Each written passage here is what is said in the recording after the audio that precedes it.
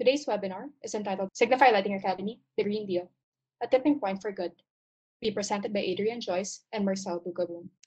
Our first presenter, Adrian Joyce, is the Secretary General of the European Alliance of Companies for Energy Efficiency in Buildings, or EuroACE.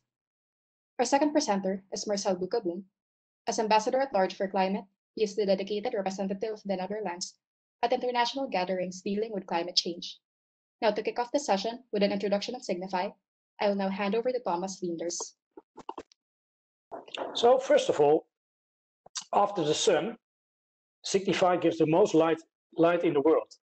So maybe with that great background, I will share with you my next slide. So Signify is the world leader in lighting, the #1 in connected, LED and conventional, with a turnover of 6.5 billion euros in 2020. We are working with 38,000 employees all over the world, and especially, I think very important also for the topic for today, we are 100% carbon neutral. So Adrian, for you and also for yours, the floor. Thank you very much, and I will back after 2 presentations for Q&A. Thank you, Thomas. Good afternoon, ladies and gentlemen. It's a real pleasure to be here, and thank you to Signify for the invitation. They are one of our 15 member companies, and we greatly appreciate their support and the efforts they make towards highly energy performing buildings. As was said, I am the Secretary General of the European Alliance of Companies for Energy Efficiency in Buildings. We are based here in Brussels, and I hope what I have to say will give you a kind of a framework and an understanding of the main moves of the European Union around a green deal and a green recovery. And I will focus a fair amount of my presentation on the renovation wave strategy, which is one of the key flagships of the European Green Deal. But before we go there, I thought it was worthwhile letting you know a bit about the building sector in the EU. It is a fact that we have about 210 million buildings in the European Union, and the area of those buildings, the square footage or the square meters of those buildings, is roughly equivalent to the area of the country of Belgium. So imagine a one-story building the size of Belgium that is lit, heated, cooled for the comfort and convenience of occupants. That's a very, very large area of buildings. And what does this represent in some terms that would be maybe more familiar to you? Well, each year, buildings represent 50% of the fixed capital assets that are created in Europe. The operation of the buildings consumes 40% of primary energy, and as a result emits 36% of greenhouse gas emissions. As a result, you can imagine that it's impossible for the European Union to reach its long-term climate goals without addressing these huge numbers in the building sector. But beyond that, and that's, if you like, the environmental impact, the economic impact is really significant as well. The annual turnover in the construction sector, so all types of construction, not just buildings, is around 1,400 billion euro per year, roughly 9% of EU GDP. There are about 16 million direct jobs in our sector, jobs that are given by 3.5 million enterprises, giving you an idea of the fragmentation and complexity of the sector. And it's must be highlighted that 97% of those enterprises have less than 10 employees. So really micro enterprises, ones that are quite difficult to help change their methods and their practices, which is something that we need.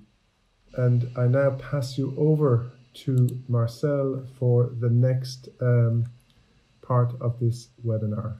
Thank you, Adrian, and thank you for everybody to join us for this webinar. What you have heard from both Thomas and Adrian was very interesting, and it illustrates what is going on. And what they both didn't do was tell you why we are doing this. And that is interesting to observe because that is really a development of the past couple of years. And I will say something about that. But normally, when I started in this job as a climate envoy, I started addressing schools, businesses, all kinds of governments and other people that are interested in the topic. And I always had to start my presentation by explaining what climate change is, why it is important, what is the role of humans in that, until one day a little schoolgirl, age 9, explained me perfectly what climate change is. And I thought, well, maybe from this moment on, I can skip that part of my presentation. And that is a very positive sign. I will say something about that later as well. But I will also double up a little bit on what both Thomas and Adrian have just explained, but zooming out a little bit. And the first zoom out that I would like to do is zooming out to what is called the blue marble. This is 1972, and I guess you all know this picture. It was taken out of the Apollo 17, and the first time that people actually saw our Earth in its full, in one picture, and how beautiful it is, and how complex it perhaps even is with its atmosphere, its oceans, and its landmass. And from that moment on, people also started realizing the fragility of the Earth's ecosystems, although it took a long time for us to actually get to where we are now, and to a moment that we actually don't have to start our presentations with referring to that. And don't get me wrong here, we are still not there yet, but presentations like the one that Adrian just gave give me hope, and also the fact that over 400 people are listening in on this webinar, because we are really on a trajectory towards a very positive world in which we hopefully have a re-greened environment, cleaner air, and cleaner energy system, and everything that comes with that. But it all started here in 1972, the same year that the Club of Rome published its Limits to Growth. And in that report, which is maybe next to the Bible, the best sold publication, at least the best sold scientific publication to date, the authors explained into what kind of boundaries we would run into in the next 50 years, measured from 1972.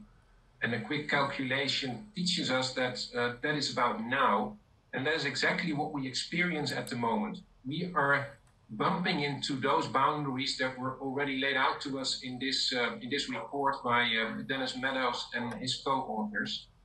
A very interesting read, and I can recommend you to just browse through it again and see what the issues are that they saw, because they are the boundaries that we see at the moment that we run into, and that were referred to in many words by the previous two speakers.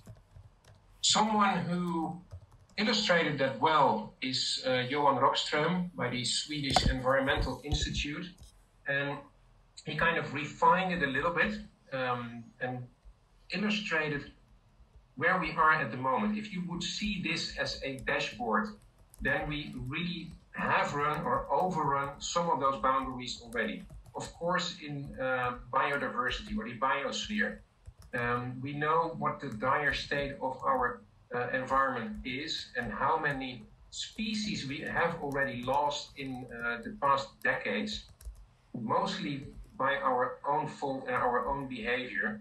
And you can just go over these areas, and you can see that other flashlights are blinking as well on our dashboard. We don't have time, and I can underscore the quote that Adrian just gave from Frans Timmermans. There is no time to lose here, but it also creates many opportunities if we do this cleverly.